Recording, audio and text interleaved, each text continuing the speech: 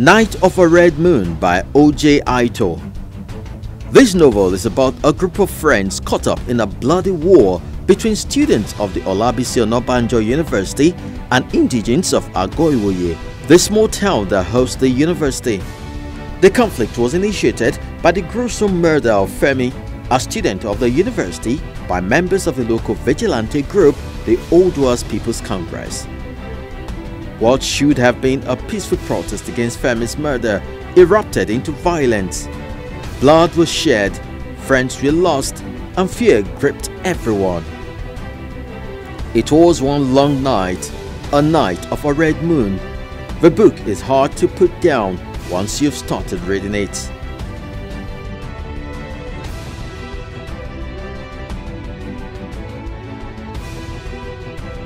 Stay With Me by Ayobami Adebayo. This novel peels the layers of Nigerian family life, marriage, traditions, religion and expectations for childbearing. In Ayobami's story, and indeed in the real world of African communities, delay or failure in childbirth can bring unbearable pressure. Yejide and Akin were unable to have children after 4 years of marriage. Things seemed manageable until a young woman introduced as Akin's second wife shows up. Furious, shocked and livid with jealousy, Yejide knows the only way to save a marriage is to get pregnant. She finally does, but at a price far greater than she could ever imagine.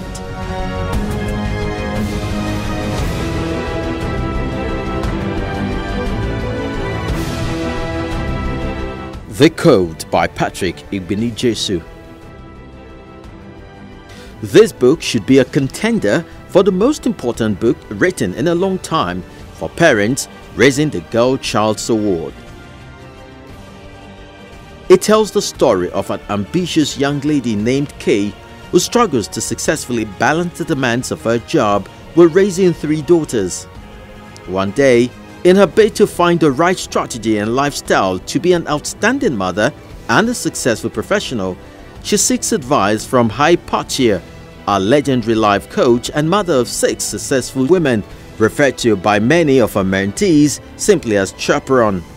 The chaperone teaches Kay the principles of raising successful daughters while prospering in other areas of life. When a girl is praised, she wants to get more of that praise. It's for lack of words to properly describe it.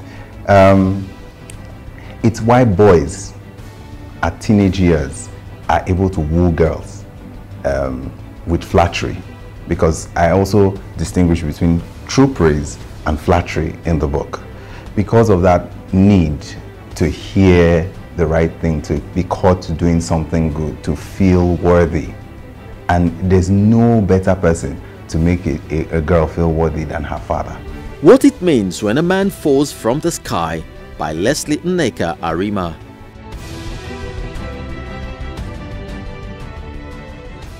Arima explores a range of subjects and themes with our collection of stories which are crafted to entertain while addressing society issues.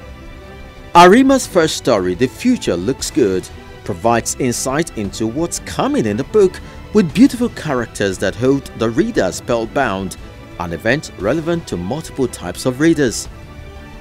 This story in this book will get you rereading, not just because of the interesting plot, but also the way the author describes.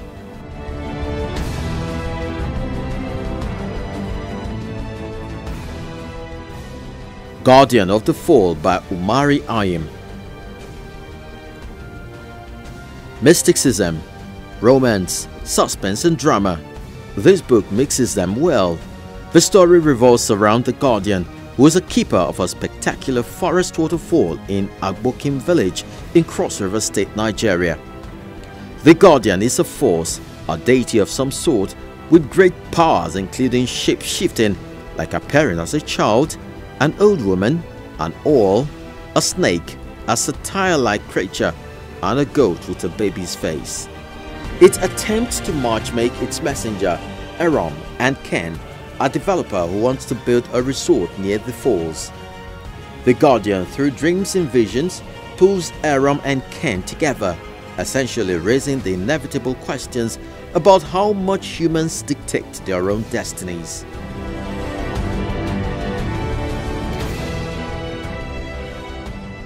When We Speak of Nothing by Olumide Popola. Carl and Abu, who are both 17, are in danger of being consumed by the threatening explosion of racial tension in London. Abu is infatuated with a beautiful Nalini, a classmate, but he can't find the courage to speak to her. Meanwhile, Carl